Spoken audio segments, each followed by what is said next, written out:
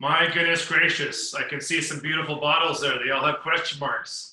I guess that means we're going to have to do some guessing today. Pretty cool. I hope that nobody's peeked. I hope that everybody has their instructions and have read every page of the instructions, because it tells you don't peek. Make sure that you've got your friends and everybody else there, and you've got your glasses. I chose to pre-pour my glasses so that they're ready to go. My recommendation, so you don't have to get up and down, you might want to pour a couple ounces into each of your glasses. I recommend putting the number one wine in the number one glass. And I would also recommend using your little chart that you have to be able to put where the glasses go. That way we're talking about the same wines in the same glasses. Okay. Hey, there's some amazing folks that are actually out there. Nick Salamini out in Naples, Florida with his mom, Donna. That's pretty cool, Donna. You got your son to drink some wine with you and learn something. That's pretty terrific. Oh my God, Ethan, what are you doing? Ethan and Catherine from Colorado, great friends of ours from Triple Creek. Ethan, you got to tell everybody about those boots that you're wearing these days, because I'm sure you're probably worn those out. But Craig's delighted to have you wearing those boots. Jonathan Morris and all the Triple Team team are all there. This is kind of fun. Here's a guy who was planning on coming to the Napa Valley, and because of this amazing COVID thing, they had to cancel their trip. And they said, if we're not going to go, we're going to be able to do something at home. And they sent this to all their friends. And so they've got 10 or 12 friends that they've sent this package to. And so welcome, you guys. I see that you're out there. Charles Carpenter from North Carolina and Kelly in New Jersey. That's pretty cool. You're doing this separately, but doing it together.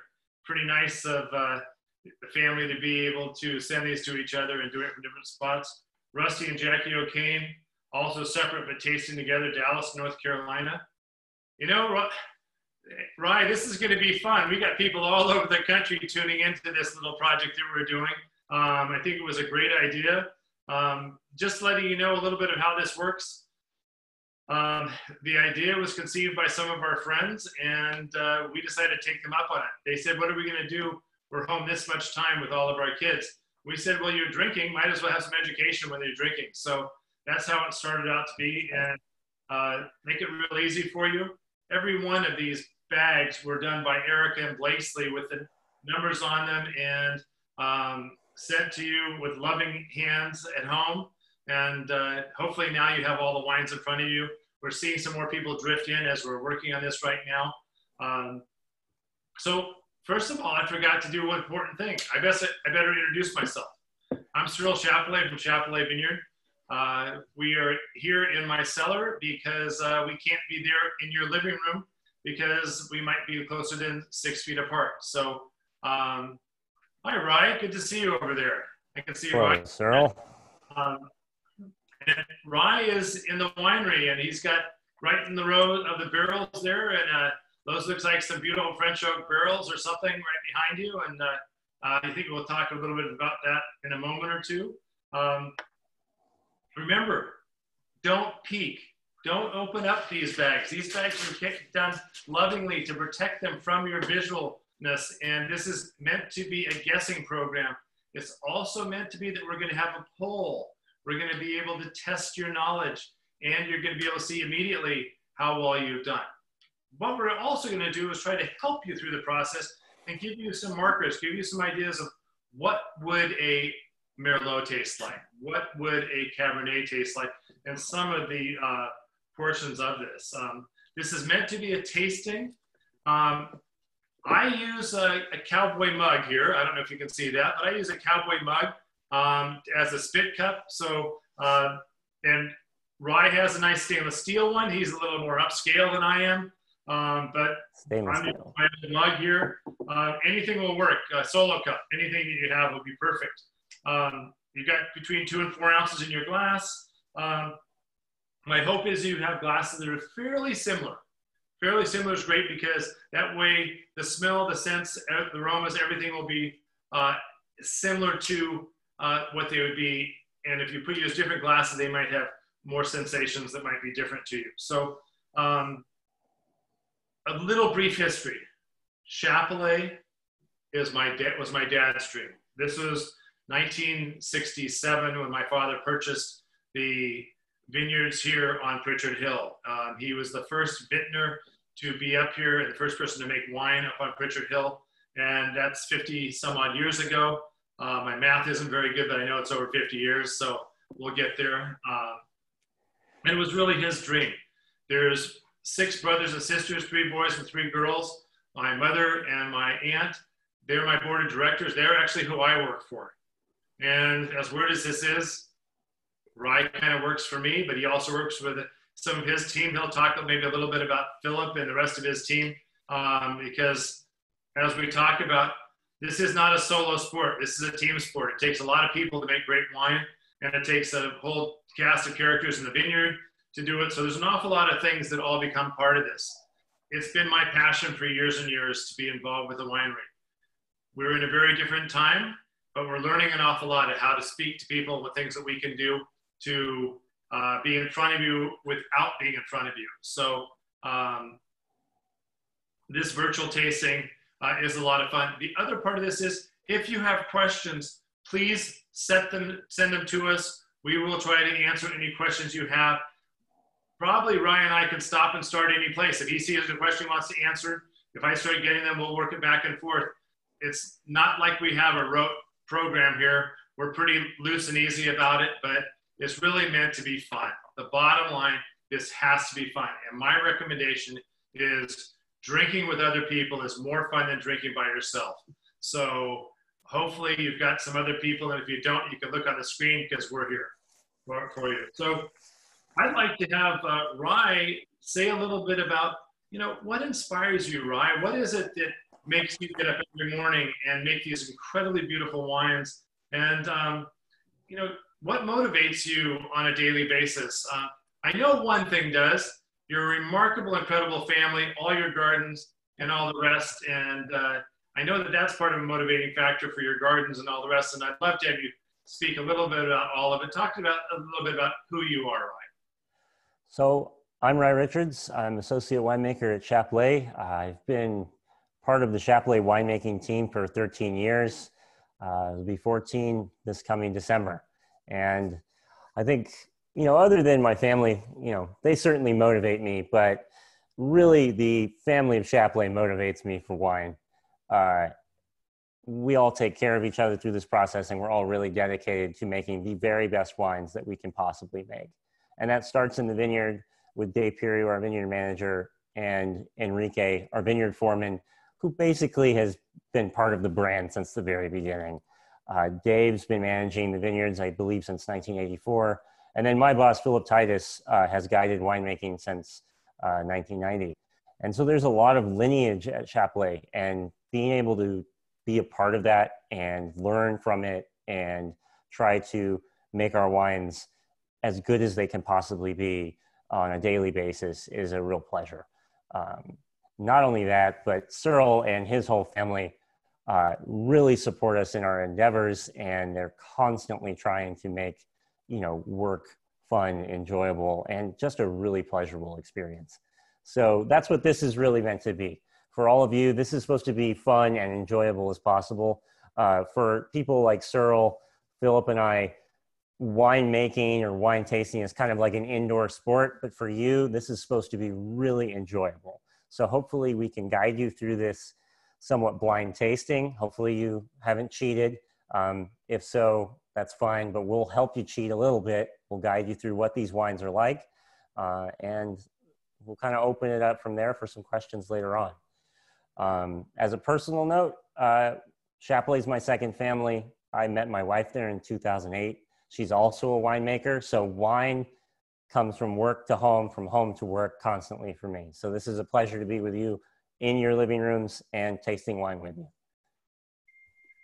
So one of the things I think is really important is when we do these formal tastings at the winery, one of the things that we do is typically have a blank piece of paper with, in your case, 1, 2, 3, 4 down the side, so that you can be able to write a little bit about what your impressions are of the sense, of the smells, of the taste. Our palates are really driven by our sense of smell. 85 to 90% of what we smell is what we taste. So that's an important part of our whole structure. Now, it gets really complicated here and it can get really challenging. To give you an idea, flavors that go into wine can be, as far as the master sommeliers tell us, can be over 800 different taste sensations that are able to be identified specifically. When we think about that, that's immense. The one thing that Ryan and I will tell you all day long, we can't tell you exactly what you're tasting. Your taste buds are unique to you. We might say something is a little bit raspberry, and you may say, no, I get a little cherry flavor or something, so everybody's going to be a little bit different as to what they taste. Ryan, you want to talk to them a little bit about the flavor and the structure of, and maybe also how we physically smell and taste things. Yeah, so first we're going to go through the noses one by one. So, start with wine 1, proceed to wine 4, and really, whip that glass, get it going so that nose and bouquet can really come out to your nose. And it is important, what Cyril just said, is that in winemaking, your nose is your strongest tool. We can do the very best through modern technology in wine and having the perfect vineyards and everything else. But if you don't have a nose, then you got to get using your nose. So get into that glass, really let that bouquet hit you. Maybe you're getting some oak spice, some berry, and we'll go into the specifics of what we think, each of these wines could possibly be. I have a great slide to kind of guide you through the tasting as we start up. In fact, I could probably pull that up and screen share it with you now.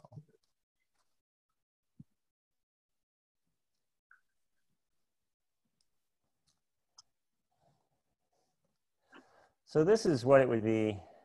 Cyril, can you see my screen? Not yet. Not yet. We'll get there.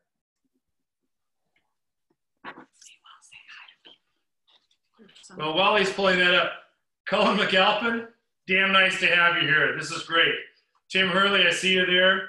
Doug, hey, great to have you from New York. And Jamie, you got 4 of us from Tampa. That's pretty cool. Oh, look what's in front of us. This is what we call a flavor and aroma wheel. If you look at this from left to right, this pie chart is very, very cool because it gives you some of the flavors that tie into the texture, some of the smells that go into the flavors that your palate senses. So, Ryan, you want to kind of walk through that a little bit and just kind of give them an idea of how this really works?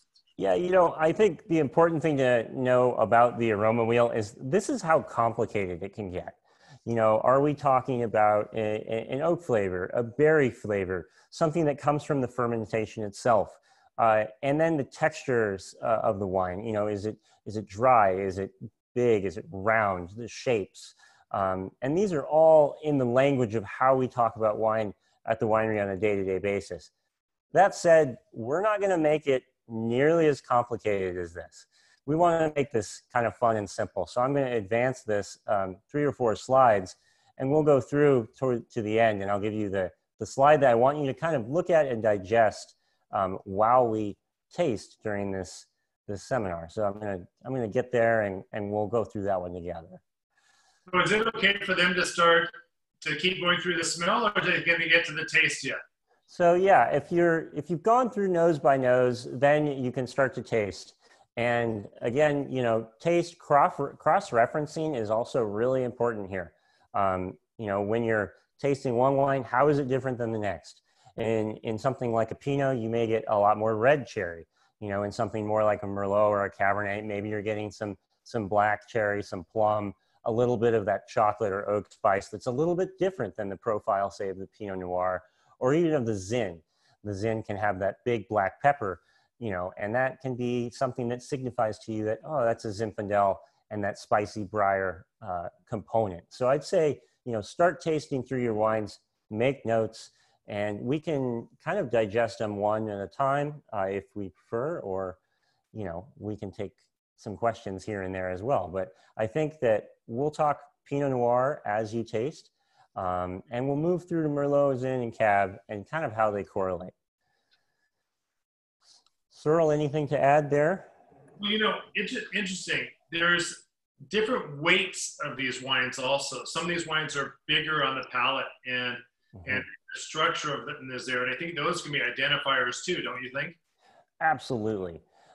So something like the Pinot is going to be the lightest of these, you know, typically a little lower weight, but very round in texture, but just not as much of that real big tannic structure that I'd say, you know, on the other end of the spectrum would be the Cabernet Sauvignon, especially, you know, something from Chappellet that's a, you know, real full-blooded hillside expression where you have that tannin, that structure that really kind of fills your mouth and gives you some of that tactile tannin on the top of your mouth.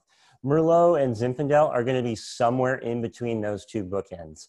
I'd say Merlot's a little bit heavier than the Zin, but the Zin's tricky because it's all so spicy and alive that, you know, you may see it as maybe thinking it's a little heavier weighted than it actually is because it's just so, you know, it's like such a character. You know, and then Merlot has that silky texture. Of all the Bordeaux varieties, I really feel that Merlot is so noble in that texture. It's like this very, you know, mid-body, you know, silky soft texture. You know, interesting enough, I'm starting to look at some of the questions and comments that are coming up here. Hey, Alex, I'm sorry that you didn't read my letter that I put so much effort and energy into, but on the first line of the first part, after I said how wonderful it is to have you be my virtual blind taster, it says, fun, educational, and blind tasting. Oh, I hope that you're still able to enjoy this, even knowing what the wines are and drinking them. That's okay. We're still going to talk through them. You can pretend that you're blindfolded if you like, but the rest of us actually have them in these little bags. So we're with you, my friend. Alex, we're with you. And we're looking forward to continuing this on. What's that? Oh, Alex, you didn't buy the kit. You're coming along for free. Even better. This is great. This is terrific. We like people who poach. This is marvelous. This is all about having fun. What did I say? So as we're looking at these wines and you have some characteristics, you have some flavor that you should be able to relate with in front of you visually, but also in the taste. So my hope is that while you're tasting these wines, you're getting an opinion of what wines have what flavors in them. And you're starting to get an idea of how you want to rate these wines and which wines you want to put in each category. So 1 through 4, you're starting to get an opinion. Is there chocolatiness? Does it have that cigar box? But because that would be more in the Cabernet section, right? And that would be more tied to that. If, you know, what's interesting is spiciness. I have a hard time in my palate identifying fig in the Zinfandel. And I'm just telling you personally about myself. I do get the spiciness of the clove. I do get some of the spices of black pepper in there. But the fig is overpowered to me, so I've never been able to get that even though I've tried. And I think that speaks to everybody's palate being a little different, our noses being a little different, and how we sense things. So it doesn't have to be that every single characteristic fits you. And there are some other flavors that we can talk about that are not visually here. I think this visual thing was really clear and really crisp. And thank you, Blakesley, for putting this together, because I think that you can kind of sense this. And as I said, this is not supposed to be really complicated. This is supposed to be fun and interesting. And at the same time, maybe you're starting to think about what food items would you want to have with a particular wine, because that's part of it too. And by the way, Ryan is an amazing chef. He's an amazing, so he can talk to you about some of that. So if you have questions about food items, talk to us about that too. I think that's really important, Cyril, because what you said, especially, you know, the Zin's a perfect example. We all have an idea of what briar tastes like, you know, what a bramble or a briar or a blackberry is. And, then we could even dissect blackberry if we want. Is it a ripe blackberry? Is it that semi-underripe, semi-sweet blackberry? That sort of thing. Another thing that I think is really important here, and I'm sitting in front of all these oak barrels for a reason, is they have such a big impact on what we're doing here. Is there vanilla sweetness? Is there a cedariness? The spiciness of clove, or some of the, roasted espresso notes, or coffee. How do those things add in? And, how are we as winemakers pushing those flavors in different directions depending upon which wine you're tasting? We use a lot of very kind of strong, big French oak on something like a Cabernet, and at higher percentages. And then on something like a Pinot Noir, they're really about 50% for us, but they're not the same barrels. We want those barrels to articulate, what's great about Pinot, accentuating that red fruit. The Zinfandel is here at Chappellet in, about 30% American barrels. And that adds like that very kind of sweetness, so it's a different profile for each of these wines. And that's kind of a secondary effect of that oak treatment that we have the honor of applying to each of these to kind of push those wines in certain directions as well. So also think about how those oak spices can kind of play into your whole profile of the wine, both in nose and palate. It's interesting. So many great friends I'm seeing here are joining us, Rye and Kathy and Tony. Great question. Rye, Kathy and Tony say there's no possible way that there's a Pinot Noir in here. Well, there is. I'm with you 100% there, but a little bit about our Pinot Noir. We source this particular Pinot Noir is from the Green Valley of the Russian River. And it's a site that wants to deliver this amount of extract. And I think that's really important here to remember. In the winemaking at Chappellet, it's our goal to take what the vineyard is doing and express it. So if there's a Pinot Noir that wants to be this kind of bigger, full weight, it's our jobs to respect that site and really take it to what it's meant to be. And similarly with the Merlot, Zinfandel, and Cabernet, is the hardest thing to do is to take a vineyard and steer it away from its natural inclination. So if you have a Pinot that wants to be a little bit, larger and expressive, our job is to run with that and to make it as beautiful as possible. And we do that through different fermentation techniques, using different yeast, using our optical sorter at Chappellet to get the most pristine berries into the tank, and then really coddling these wines through their élevage, through their aging process, to make sure that we try to maintain everything that comes out of the vineyard as much as we can until it gets to your glass. And that's the hardest part too, is, having these wines from fermentation through to the final bottle product to get something that resonates with that vineyard. So back to this vineyard though, in Russian River, it's a very cold site that generates a lot of color, that generates that full-bodied, a little darker expression. It's, a mix of different clones. So those different clones both kind of express themselves differently and really build that wine up. And we can talk about it a little bit more. When we reveal these, we'll kind of get into the real nuts and bolts of what these wines are, one at a time. Perfect. We are going to be doing a poll for everybody, so keep this secret. Please don't open up the bags yet. And once we reveal, we will, as Rye says, we'll get into a lot more on it. There's a question that Mark Yeager is asking us, and Rye, I'm going to put this over to you. He states, Chappellet wines have such great distinctiveness in their flavor, it sets them apart from many others.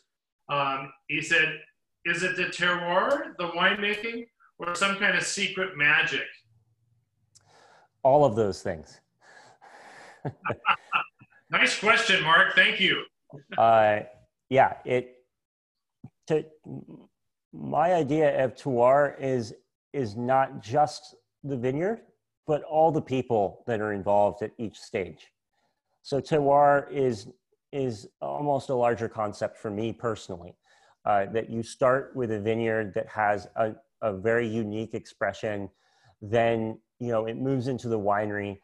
The winemaker or the wine house, such as Chappellet, has a certain style that we want to try and really impress on these wines, and a certain quality that we really want to undertake and maintain.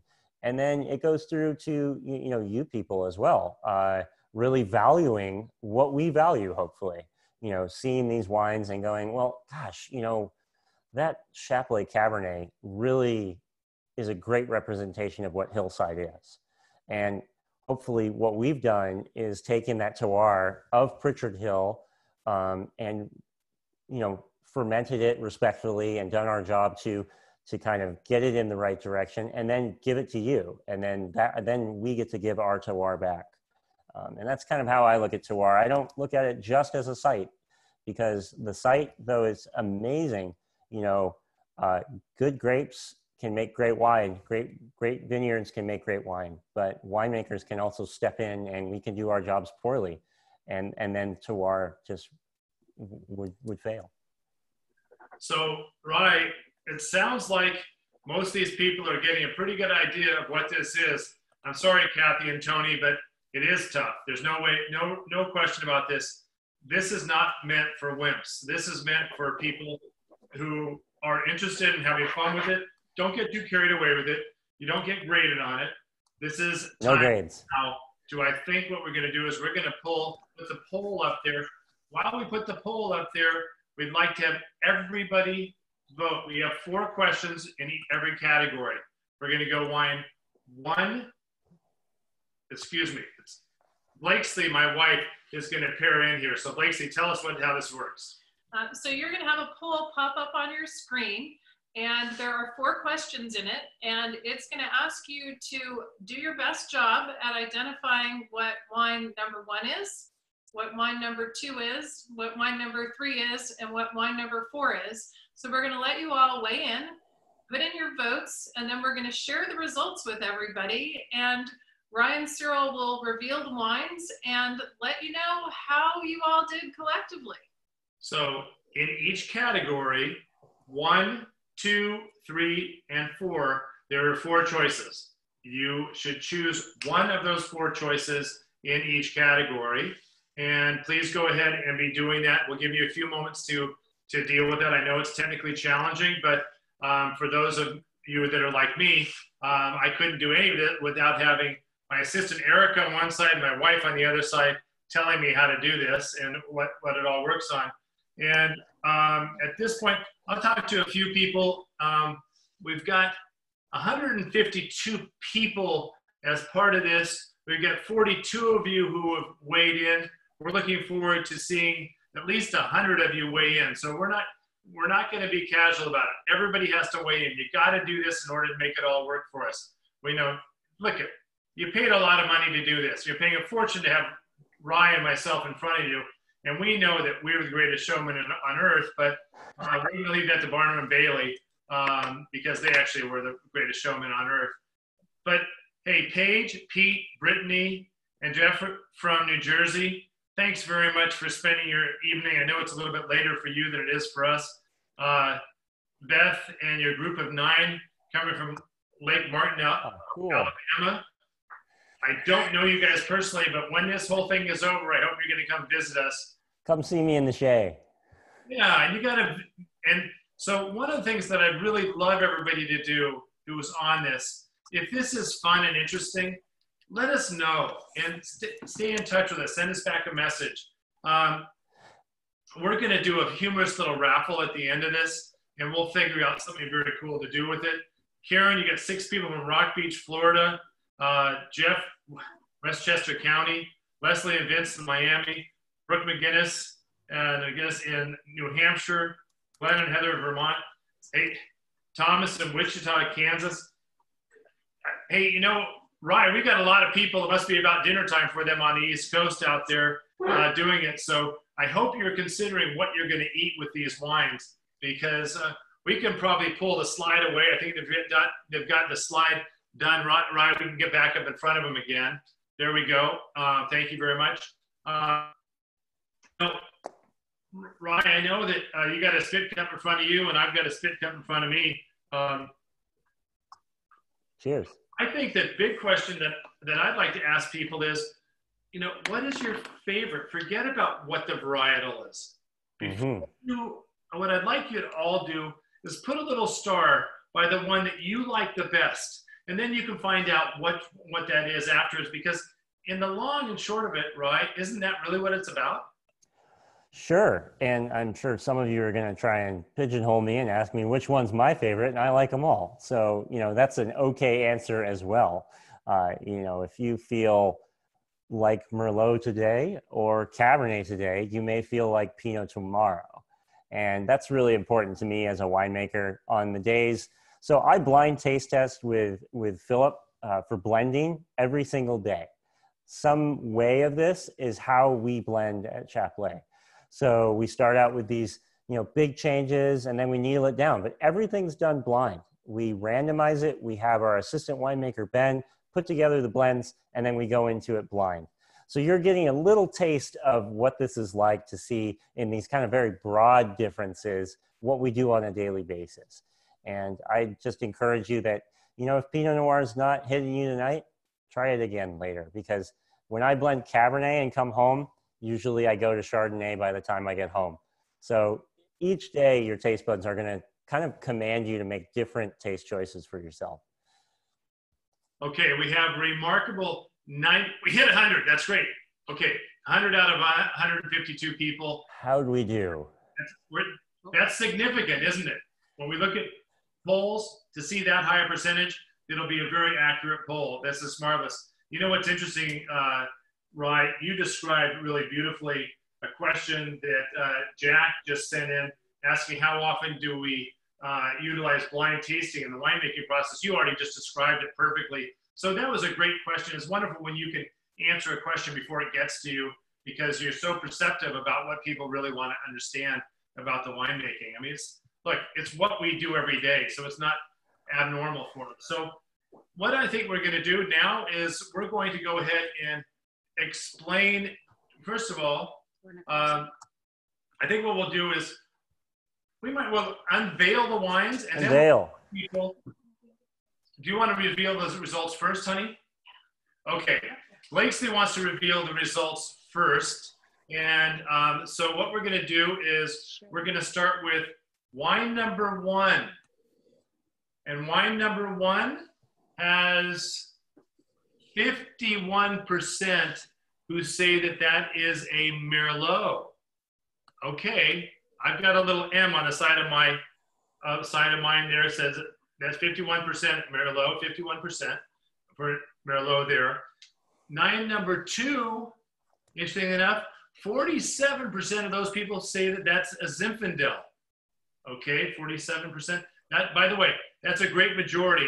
I'll give you some of the other numbers. 28% said it was Merlot, 26% said it was Merlot, and 11% said it was Cabernet Sauvignon, and 15% said it was Pinot Noir.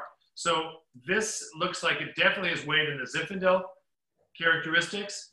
And on the number 3 wine, substantially, 61% gave that as a Pinot Noir. So somebody must think there's Pinot Noir there. Interesting. And on the last wine, 69% said that this is Cabernet Sauvignon. You know what? Pretty good. Do I need to even unveil the bags?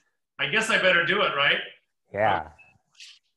So wine number 1, I'm sure everybody at their homes have done the same thing already, and you're welcome to do that now.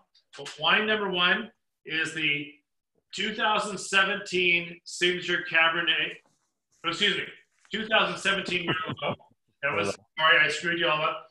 So you're right, 100% there. See, I didn't even know what they were. Wine number 2 is, sure enough, 2017 Zinfandel. Wine number 3, man, this is a heavy bottle, right? What'd you put in this thing? Man, okay, I can't get his clothes off. Wait a second, they tricked me. Josh tied this thing and taped it, all right? is Pinot Noir. So number 3 is Pinot Noir. And number 4, by sheer coincidence, turns out it is Cabernet Sauvignon. And let me get this bottle up here, but that's no other choice besides the 2017. So what's interesting about this is that every one of these wines, except for the Pinot Noir, is a 2017. So there's a lot of similarity of those wines.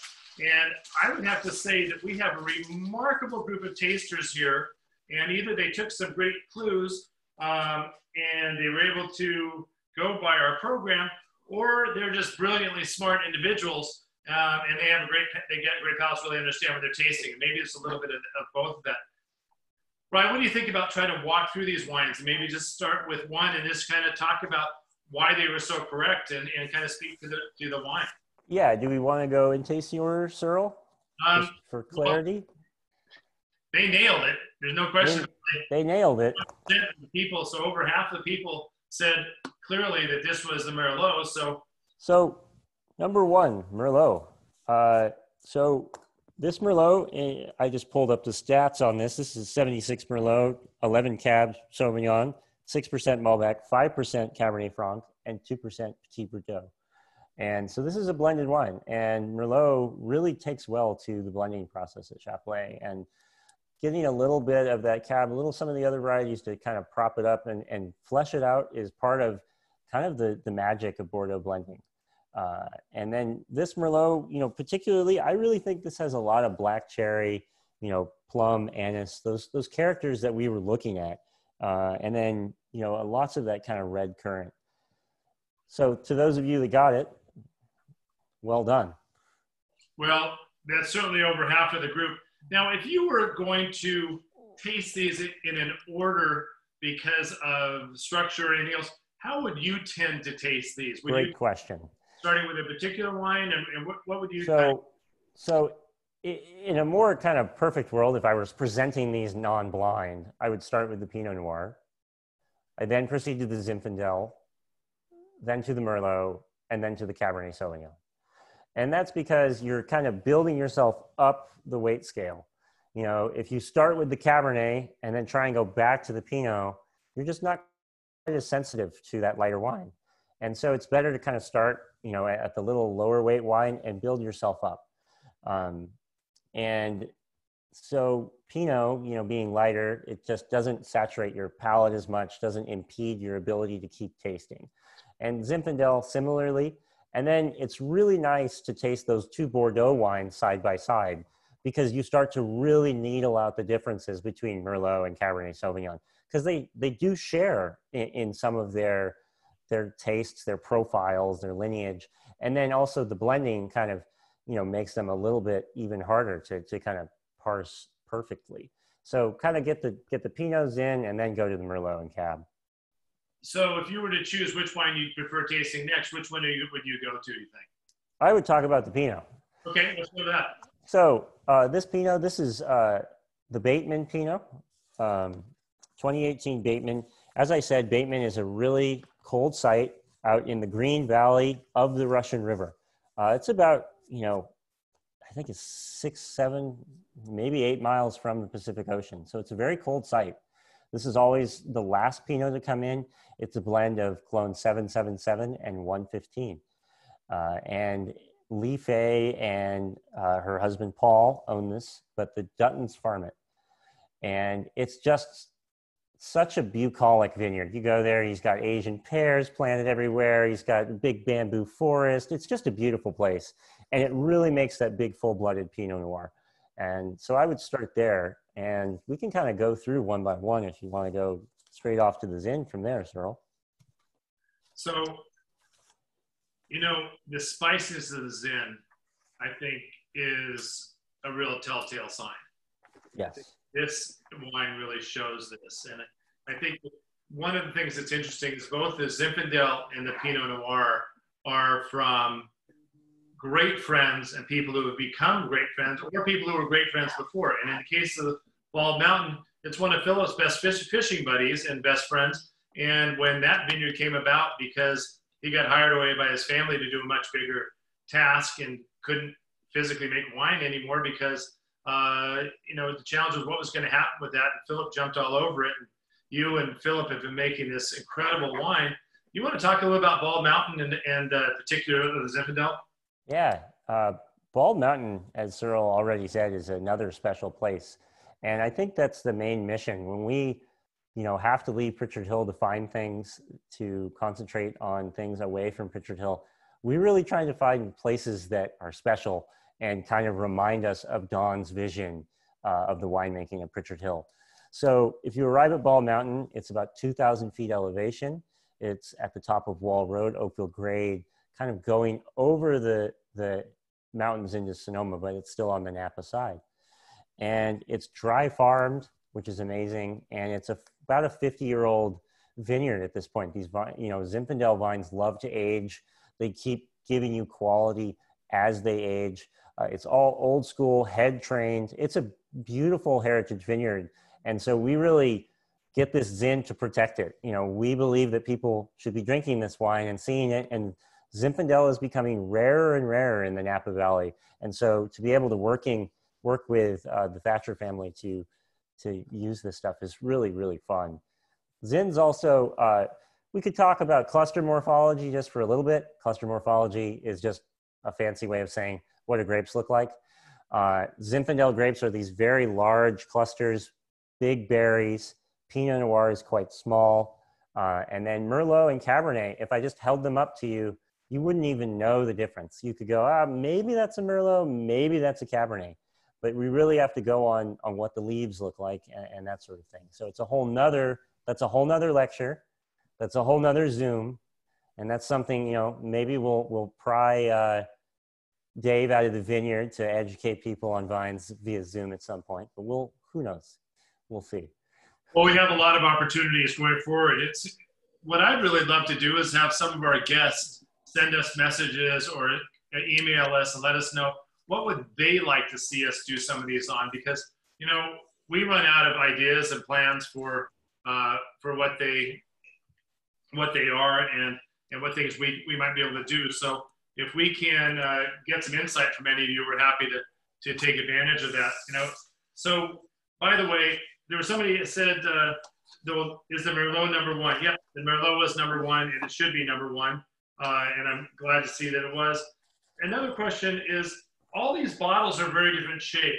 Why are they different shapes? And why is it that you choose, Rye, to put the Cabernet and the Merlot in a bottle that's very similar, but you put the Zinfandel and the Pinot Noir in extremely different bottles? So can you talk a little bit? I mean, you can't see all the difference, but you can certainly see the difference of the Pinot Noir. Well, the Pinot Noir is in a Burgundy bottle. That's the traditional shape of, you know, Burgundy, France, which is the, you know, provenance of Pinot Noir for us. You know, so much of what we do has already been kind of schemed by France and perfected for many hundreds of years. And we're borrowing, you know, from their knowledge. And that's what the wine industry in California really borrowed from to start up. So we took kind of the French workings of varieties, what to plant, and then kind of how to do it.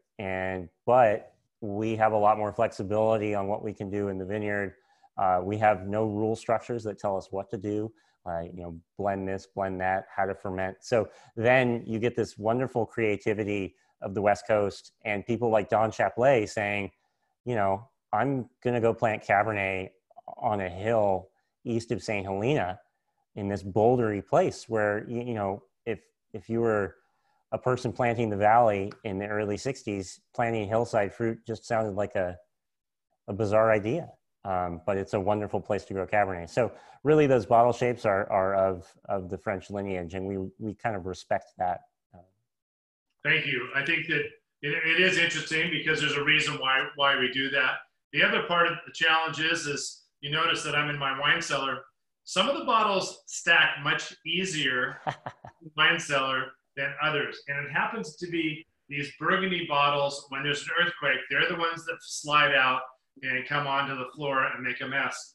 Whereas the Cabernet bottles and the ones that we use more of a Bordeaux style tend to be a little bit higher shoulder. They tend to naturally hold themselves back in the shelf easier.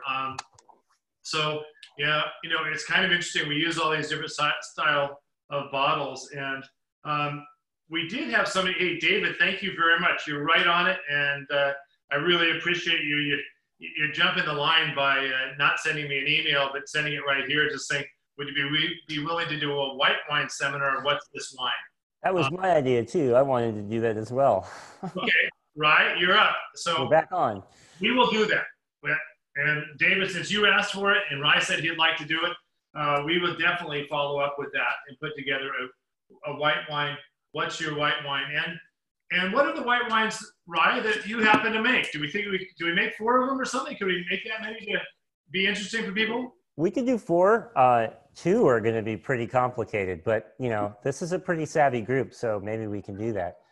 Yeah, we do make multiple different wines at Chappellet. The one that we're most known for, obviously, at first blush, is Molly Chenin Blanc, which is planted on Pritchard Hill. It's 3 acres of Chenin Blanc that the family has been making since they acquired the property.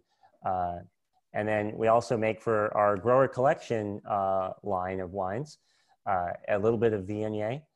And then we also make, I think we could probably do 2 Chardonnays that are quite different, because Chardonnay is such a wide field that we can really kind of see like what one style versus another, one place versus another. So yeah, we could pull apart a white wine blind tasting, and that would be fun.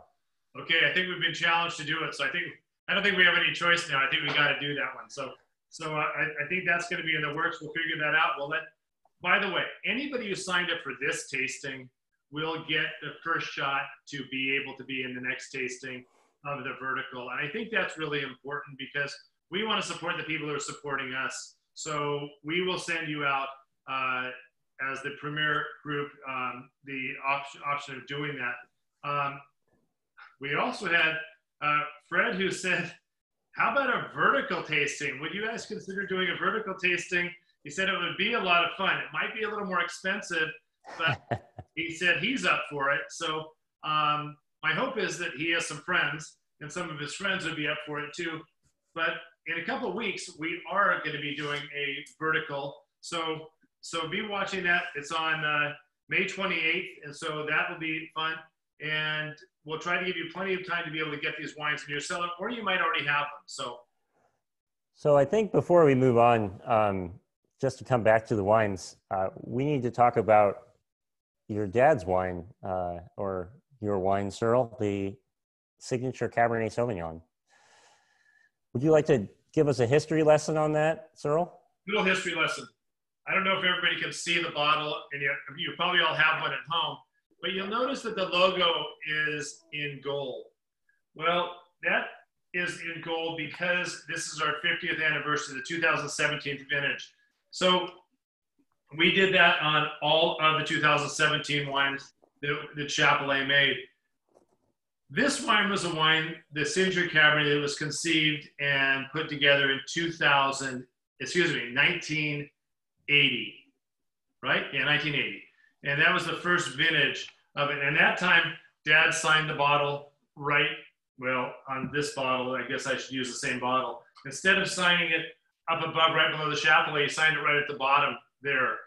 And the idea was that it was a wine that in those years was remarkably big, intense. My dad thought it'd be a wine that would age really well. He liked the idea of when a wine was going to be remarkable and wine was going to last for a long time, charging a higher price for it. So we had to convince Dad that he had to do something special. And one of the things that I'm noticing right here is the tremendous legs on this wine over the rest of the wines. And in a moment, when I finish the talk about it, I'd like Rye to maybe just speak to that a little bit of why that is and why that's doing that to the glass. But this was a wine that was really important, kind of in a new direction. We were starting to plant some more vineyards. We were starting to replant some of the older vineyards. And as we move forward, the 1981, 82, and 83 did not get to be signature Cabernets, and they went back to the previous price. It was a few dollars more for the signature Cabernet. And then in 1984, we were able to make a Cabernet that went down to my father's signature all the way through. Only one vintage, which Philip reminded me last time we talked about this, was 1988. And the wine just wasn't up to the characteristic. And I think that Philip spoke recently about something that my dad started, and I hope that I'm carrying on in a good way, which was if there's ever a question between quantity and quality, the quality wins out. And there's no question, and Philip stated it a little more directly, saying that even if we needed another 500 cases of a particular wine because we had a market for it or something, I've never pushed him to do it, nor did my father ever push him to go ahead and bite the bullet and make a wine that would be a lesser wine and make more of it in order to make a number. And that the important part is that the winemaking team has to be completely religious at every point. If they decide a barrel shouldn't go into it, if they decide something doesn't work in this, that they can pull that down to being the best of the best. And at that time, that's what was happening with this wine. This wine has become our absolutely most important wine that Chappellet makes. There's no question about it. Year in and year out, it is the wine that is at restaurants all over the country. And the one thing that I'm really proud of is Dad was always really fair with his pricing. We've continued to be fair with our pricing. And this wine over-delivers at a level that almost no other wine in the Napa Valley does. This wine is a beautiful expression of what you can do with from great vineyards and a great winemaking team, good barrels, good program all the way around, and their ability to make the wine that they can put together. So, Ryan, if you want to add anything more to that, that's great. Just to get into the nuts and bolts, the blend on this cab is 82% Cabernet Sauvignon, 10% Petit Verdot, and 8% Malbec.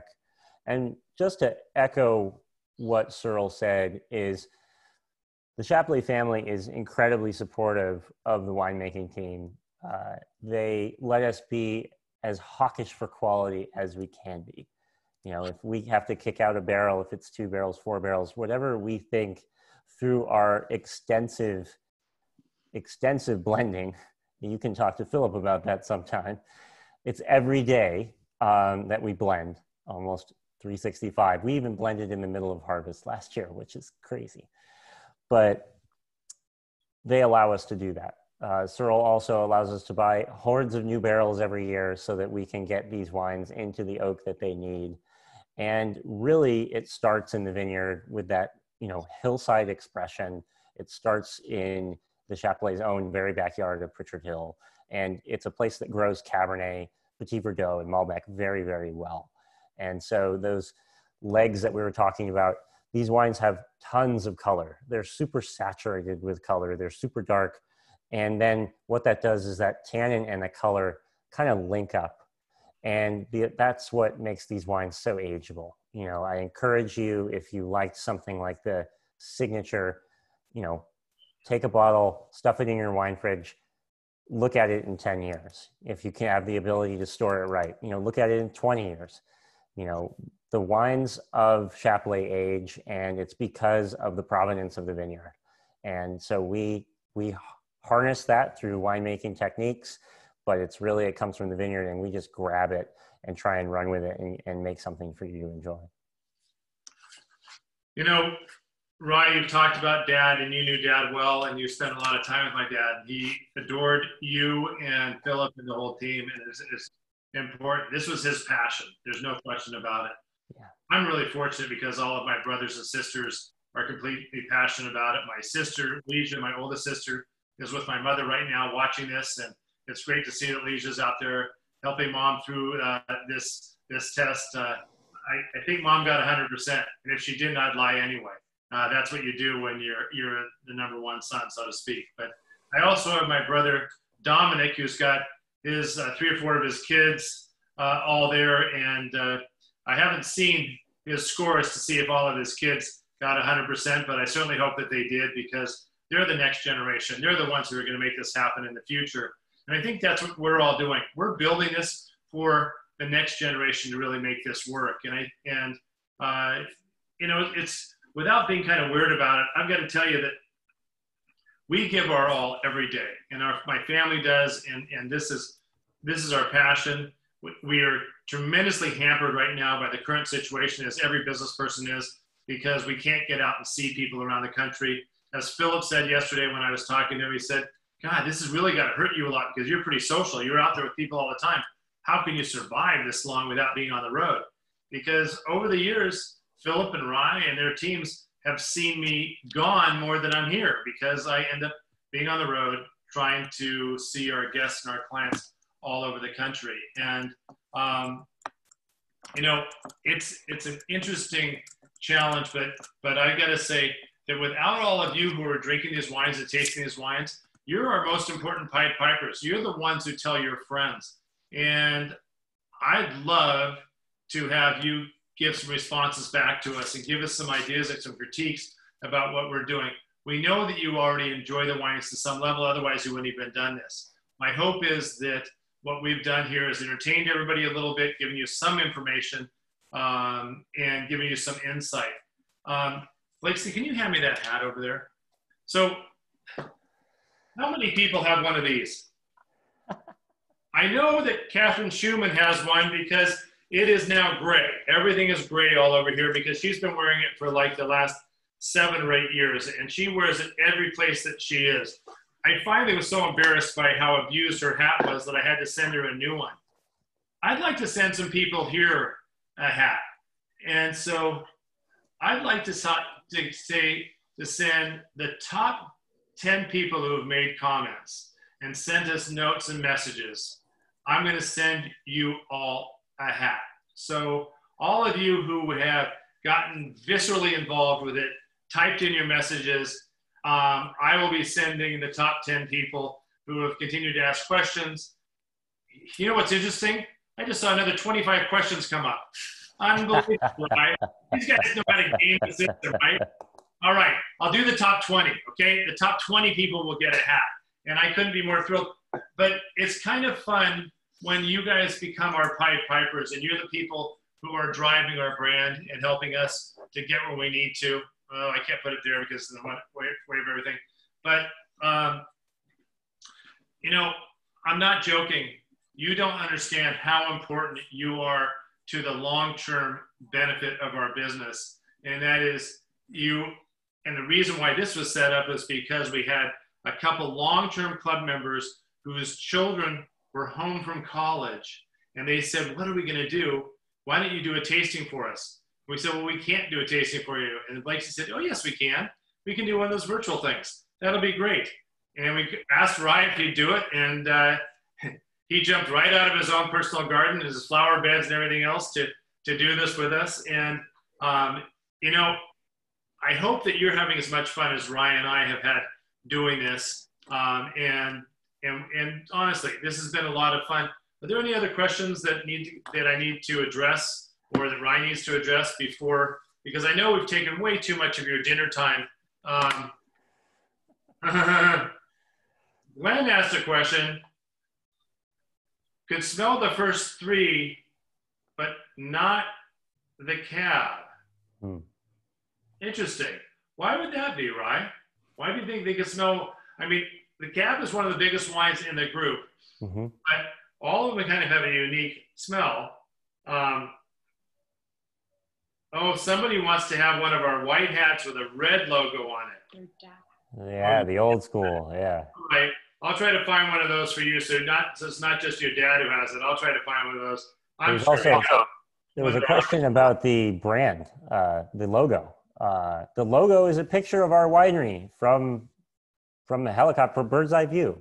So if you look down on the winery, it's a pyramid structure and it makes that pattern. So that's where the logo comes from. So if you go onto Google, you know, find us 1581 Sage Canyon Road, St. Helena, California, and you can take a look at that pyramid. And that's the logo of Chappellet. We're going to be doing some fun things this next year. One of the things that I probably shouldn't let out of the bag, but you know, I can't stop my marketing arm from speaking a little bit. We're going to give some of our really, really long-term wine buyers the option of being able to be on a big boulder, and we are going to carve their name into a big boulder that overlooks a particular part of the vineyard. And when you said about getting a bird's eye view or getting an aerial view or a Google view, which all of the people here know what that is now, it reminded me of kind of Google, and Google Earth is almost like spying on people. You kind of look at everything in their backyard. So don't go up to my place because there might be a few trucks and cars out there. And Blakeslee said it looks like North County or something, but we you get a good view of our vineyards. You get an idea of the diversity of our vineyards by looking at something like Google Earth. So take full advantage of those. Are there any country music fans out there? I'll give you a thumbs up from us. But on May 22nd, Carly Pearce, Michael Ray are going to be doing a concert. We're going to be doing it virtually. They're going to be doing it from their home. We're going to be supplying some wine to all of you that like to do it. We're going to work back and forth to a similar structure as we're doing. But instead of seeing Rye there, you're going to see Michael Ray and Carly Pearce. They're playing music from their living room and helping with that. Cool. These things have to be entertaining, as I said, for us too. And I think that we've seen that to be the case tonight. And we will keep doing these for you if you're interested in it. I think we've been able to play with about 150 to 160 people on and off during the day. We've never got less than 150 today. I think that's terrific. I think that that's remarkable. And anything that we can follow up with, don't hesitate to reach out to us, okay? So what I really need to do is I need to grab two of my geniuses right here. And John Charles never does this. He has them on the back side of the screen. But Erica, I need you to come over here to my right here. And Blakeslee, I need you to come over to my left, right over here. You've all got to come in. You all got to be distance, but I live with them every day. So this is joining us. Blakeslee, and my most important person every day in my office is Erica, and Erica makes it all happen. And she's been running some of the technical parts of it today and helping us out. So as we said, this is a team sport, and Ryan are so fortunate to have so much support at every level. Ryan, you wanted to give him a couple of closing comments about this and maybe give him a big toast for being able to bear with us and hang with us for the day?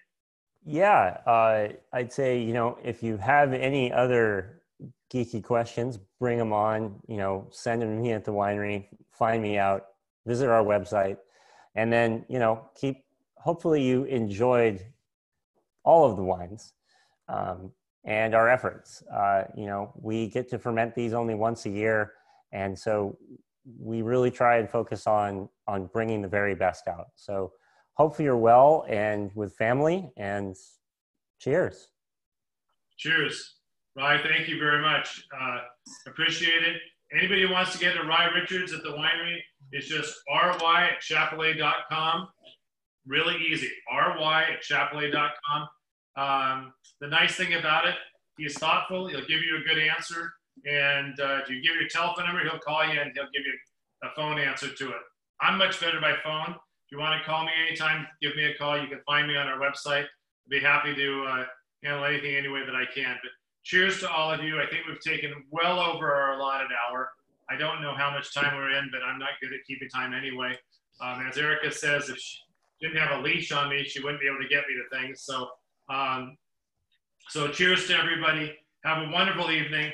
I hope you've all decided on what you're going to enjoy for dinner with this wine. And I hope that somebody has been going out to the grill to grill it, because I think these things scream of a great steak or maybe some lamb, but something really satiating to have with it. Ryan, what are you going to have for dinner with this?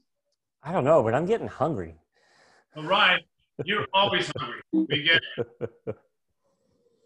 Cheers. Cheers. Everybody.